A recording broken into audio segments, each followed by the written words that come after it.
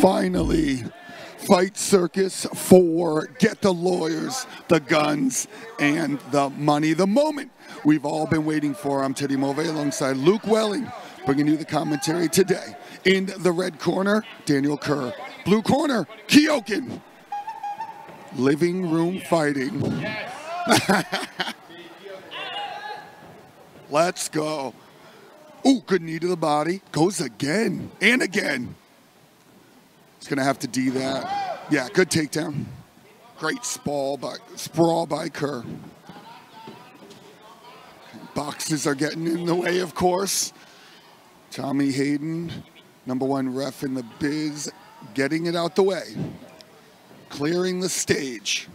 Kyokin pushes him against the corner, trying to go to work. Very interesting use of the furniture right off the bat from Kyokin.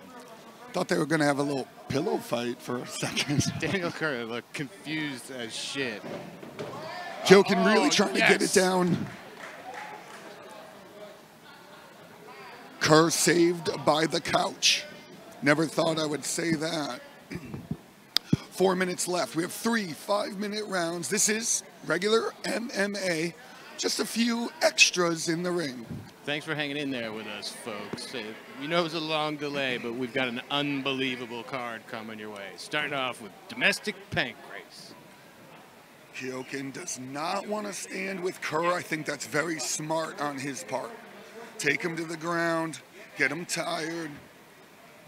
Yep, Kyokin more of an MMA background. Kerr's very good striker of all sorts. We've seen him box, we've seen him do Muay Thai. He's incredible. Absolutely. Ooh, dirty little elbow. Hayden seen too much stall in the action. Crowd pops, and we are toe-to-toe. There it is. No couch this time. Kyokin on top. Full guard. Kerr.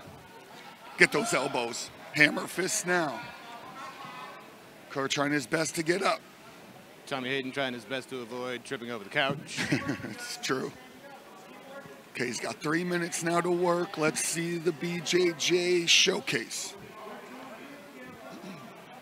Kerr doing his best to negate the offense of Kyokin.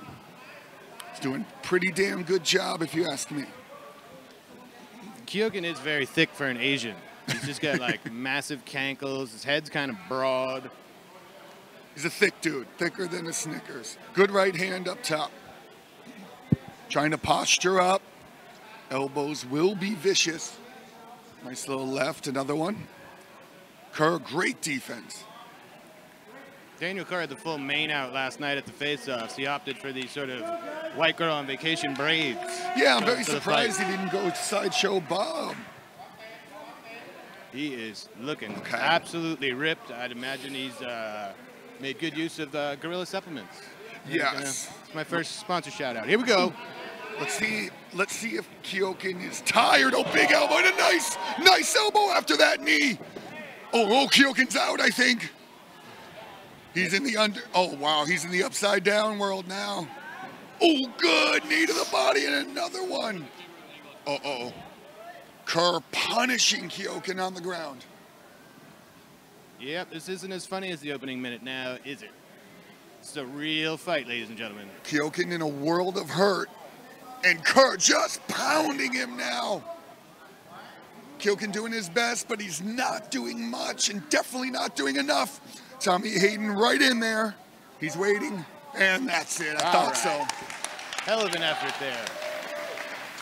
Yeah, honestly, clearly Kyokin picked up on the comedy aspect by starting a pillow fight early on. Yes. And then he got caught with one good blow to the face, and I think he finally realized this is a real deal Holyfield type fight. In Illusions, there are no losers in this dojo, so give a round of applause for both these warriors.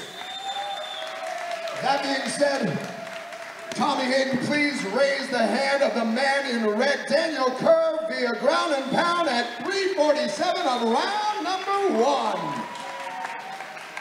Inaugural domestic Pancrase champion Daniel Kerr.